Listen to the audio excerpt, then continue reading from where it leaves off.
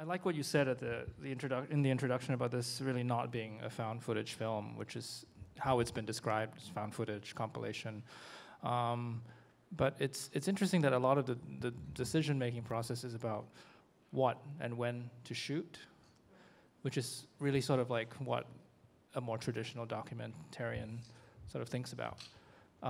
So when did you start this process, and how long did it take? Yeah, so actually before I made this film, I was not very familiar with live streaming. Like I had never watched the show. But then there was a tragic incident in China that took place in the fall of 2017. So there's a young man at his 20s. He fell to his death while doing live streaming at the top of a skyscraper in China. So it was from that moment I started to watch the shows, because I am curious to know why people would risk their lives doing live streaming.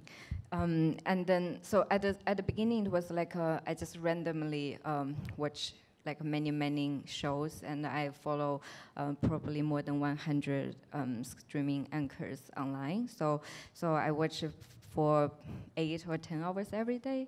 Yeah, it was until like 5 or 6 months later that I narrow it down, and I only follow like probably 20 people, 20 to 30.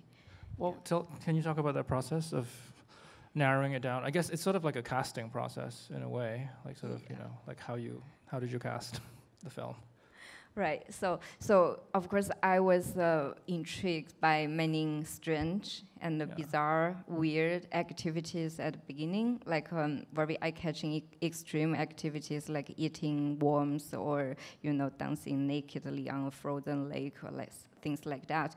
But gradually I feel like those people, because all the streaming anchors, they are like performance, but some of them you only watch the performance, but for the others you can also see themselves, like more or less, like they can they try to show the most personal parts of their life and share it with strangers. So that's like one of the criteria if it's a casting. But of course, also I realized like there's a large number of live streamers. They because most anchors, they do it to earn money, but there's a small group, they do it in order to get connected with other people. So that's like another criteria. Yeah, when I made the decision. Yeah. Did you have any interactions with any of these anchors? When I was recording, there's almost no interaction. So I didn't tell them when I was recording, and I didn't talk to them when I record the show, but I talked to them while I did not record the shows. And afterwards, after I had a rough cut, I started to approach them, and I contacted almost all of them. Yeah. So they've seen the film? No, they don't see the film. So some of them they saw the clips, like they saw because they were curious to know what clip I'm going to include in the film. So I sent the clip back to them. Right. Yeah. So you've made, I guess, more traditional documentaries in a way, or more like, this is in some ways like a mediated observational documentary in a way. You're sort of observing these people, but through the internet. I'm wondering if your relationship, because the central question of documentary is this like ethical relationship between the documentarian and his or her subject. And I'm wondering how you navigated that, whether this was a question that was on your mind as you were deciding what to shoot and deciding how to put the film together. Yeah, so for me, this film is not only about observation, but also about interaction. Of course, the interaction is not between me and the anchors, but it's more about their audience and the anchor. Because live streaming, the media itself, one of the most important features is interaction, and it's real time. So actually, that's what I'm like interested about the media itself. So although I didn't tell them when I was recording the show, and although I observed them like like I was like a fly on the wall because they didn't know my presence, but I don't think that would influence their performance in a way, because they knew the presence of other audience, of the strangers that they would never meet offline. So that's the part, that's the most interesting part for me, actually. So can you talk then about your interest in turning this live stream into cinema? Because that removes this aspect of interaction, at least as we understand it, in terms of the live stream, and the present. I mean, I guess the title of the film alludes to this: the presentness, the immediacy of the live stream is turned into something else when you make it a film. So I think that seems to be one of the formal questions that interests you, I think, as suggested by the title of the film. Right. When I started making the film, actually, I had a discussion with my producer, John Fan, that why people would go to theater to watch a film like this instead of, watching live streaming shows online at home. So what's the difference between these two? So for us, of course, editing and the way that I construct the film is the thing that make it different than the shows. So. Yeah, so although although as an audience now in the theater you won't interact with the anchors, but because I turn off the bullet screen function, so you don't see their interaction as well. So I think in a way that then the audience in the theater become the audience, for the shows. Of course, it's totally different because. Not because one was in the past and the one is in the present, but I guess it's something that I'm very interested in to explore in cinema and in live streaming. I think that creates an interesting effect too, because there's clearly an audience that they're interacting with, but it's not us. Right. Then and that element and that interaction is part of the text of the film. We often have to sort of assume or like deduce what is happening, what the transaction is, or what the exchange is between the spectators and the anchors. Yeah. Right. So so because for me, like those anchors, they really wanted to find someone to talk to, because in real life they struggle with face-to-face communication, and that they really. The loneliness is the thing that I really want to examine in this film. So that's why I think when I select those anchors, their struggles is something that I'm really interested to explore, because this is also about like how a human relationship are transformed in this digitally connected world, because physical distance and time difference is no longer important. Yeah. I'm going to ask one more and then we can take a few questions from the audience. I'm curious about if you can talk a little bit more, you've already alluded to it, the editing and construction process, just how many hours of footage was it that you had? How many hundreds of hours? Yeah, I would say at least 800 hours. 800 hours. Yeah, because it's just like 3 or 4 months, because I did it like 8 to 10 hours per day. So how did you arrive at this structure? You have a sort of a loose sort of episode. You have very loose chapter headings in the film, and also you, as in your previous film, Another Year, I think there are many long takes. You do let it play out for a while, and you seem interested in sort of how duration works in cinema. Yeah, because so live streaming in China is an industry that more than millions of users are involved. So at the beginning, I knew that I didn't want to focus on any individual or a certain group of people. So I knew this is going to be a portray of many different people. So when I was editing the film, I tried to build this loose narrative. There's no plot and there's no protagonist in a way. So and also because for me like So that's why I built it as 4 chapters. The first one is like introduction. The second one is more like a diverse, like portray of different people, and then this third one is like you get to know them more and more deeply, and then that's the ending. So it's actually a very simple structure for me. Okay, we can take a few questions from the audience. Yeah, let's start here. There's a microphone coming, and yeah, thanks. Thank you. It was extraordinary to watch, even those of us over 40 who don't quite understand the technology. But you focused very heavily on what I will call in US language, disability. We have very strong disability rights, a very strong disability movement, and many of of the characters in your film were disabled. The young man, the burn victim. In some ways, I think this is going to get picked up by those who are interested in teaching about, disability from inside.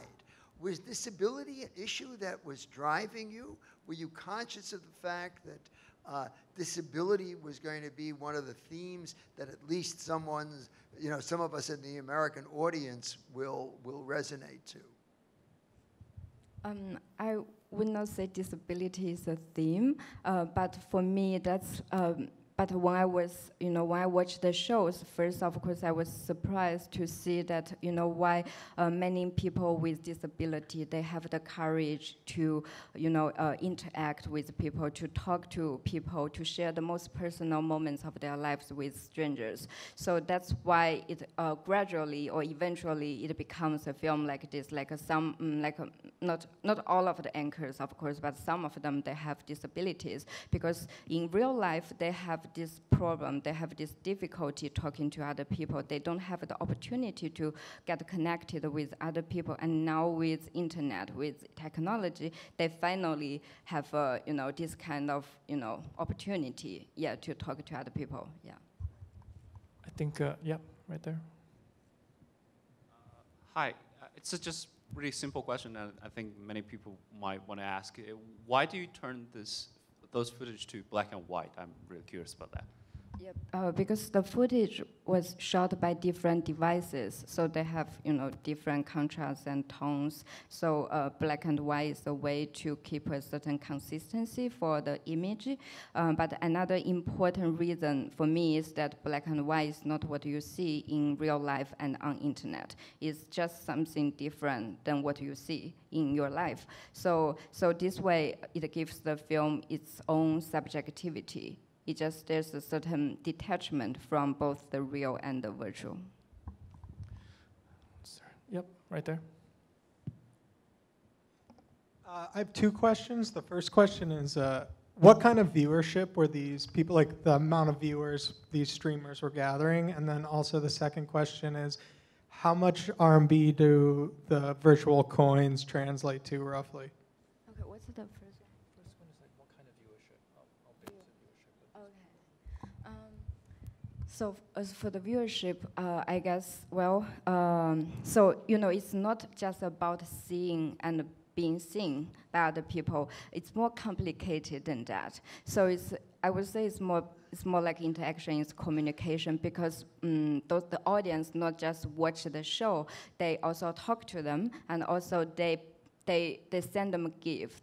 So it's like planes or rockets or cars, and the anchors can redeem the gifts as real money. So it's a way to earn money as well. And some of the anchors, not the anchors in my film, but in China, there are people who get very famous and get rich by doing live streaming. So I would say it's a very complicated relationship in a way, and it becomes an industry. And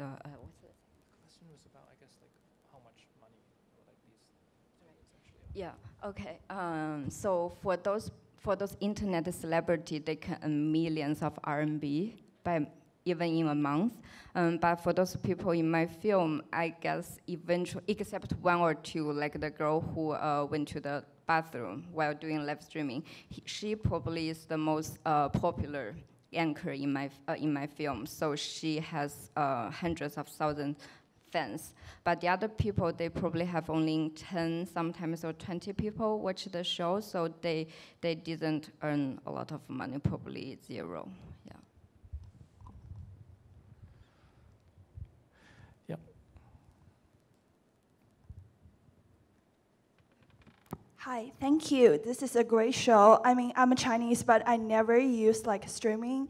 I never watched this before, so that's really incredible.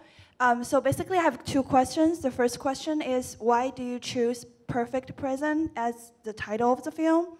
And the second question is, I don't know if you have any observation about the audience behind the screen, behind the who watch the show, because you said the interaction is the core of the stream living, but I didn't see much on the film.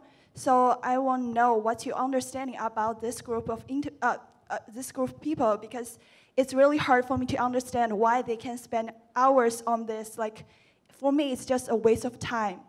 And so I want to know what's your understanding. Yeah, thank you. So as for the title first, it's a time tense.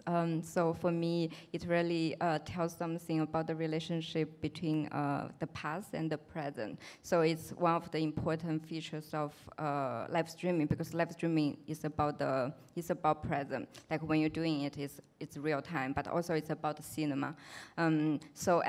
Perfect. Well, so yeah, I like these 2 words separately and together. So separately, perfect for me is, so someone told me that they think it's an ironic title, because those anchors in my film, they are in situations that are far, far away from perfect. They are in a very imperfect situation. But for me, it's about their endeavor and about their longing of a perfect life. So I think, so that's why I use this title. And as for the audience, well, I would say, because I spent like hundreds of hours with them online, and I did it in Chicago, while all the anchors in China. So for me, I really feel them in a way, because it's because of my personal experience, because like my family and the friends, they are in China. So for me, like the screen, no matter it's smartphone screen or computer screen, is a very important important component for me to to get connected with my family, to hang out with my family and the friends back in China. So I think so my experience, although it's totally different than the experience of those anchors, but I can feel them. And like the girl who works in the underwear factory, she in her real life, she almost has nobody to talk to. She works 29 days a month. So in the real world, her world is very, very small, and she has no chance and nobody to talk to. So she uses the internet just to interact with other people, to talk to other people. So I guess that's like why those people, they think live streaming is very important, because it just simply to talk to other people. Yeah.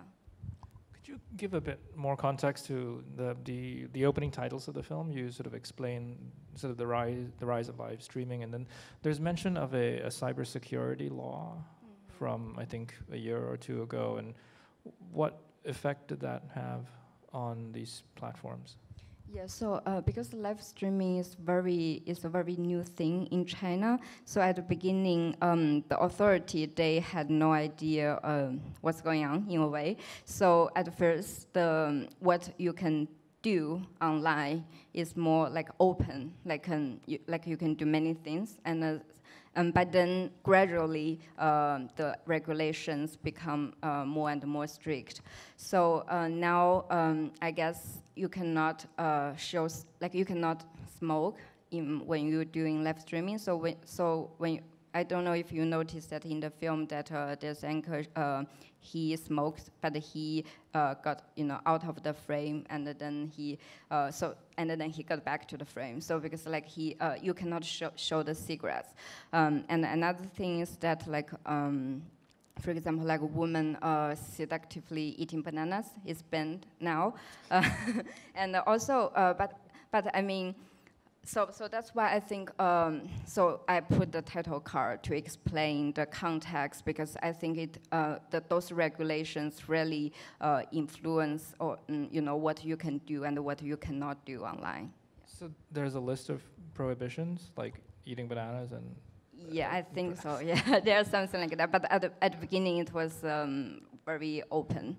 So, yeah, so you see some like very bizarre and strange things, yeah.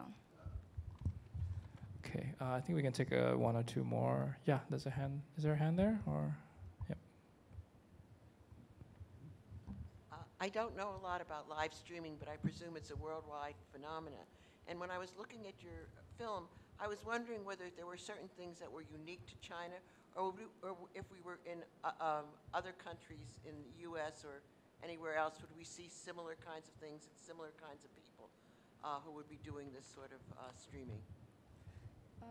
Yeah, I mean, if you just watch those Chinese platforms that I watch, then you can watch it everywhere in the world. But of course, because there are also, I know there are people who are doing live streaming in United States and use different platforms. I guess that's probably different in a way, but it's not just because of live streaming, just because of the culture. Yeah, it's just different. All right, we can take one final question, if anybody has one. No? All right, let me just end by asking you, do you know what you're working on next? Are you working on something in the virtual or real world next? Probably in the real world, but also I think, I mean, the boundary between the real and the virtual becomes more and more blurry. So yeah, so my next film is still in the actual physical world, not online. All right, Shengze, thanks so much for the film thank you. and for being here. Thank you.